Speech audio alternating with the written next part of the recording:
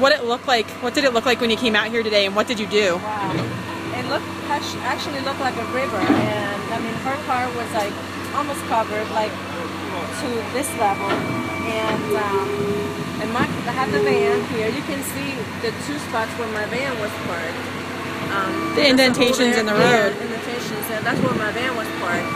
And then my husband's car was there, and my daughter's car, it was actually behind her car, and her car is a low car.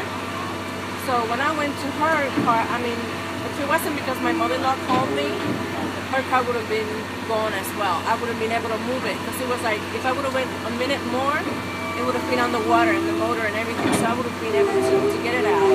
And we just got that car for her for graduation gift, because she graduates this year, so, you know. You were able to get all of the moves? Yes. Before it got really bad.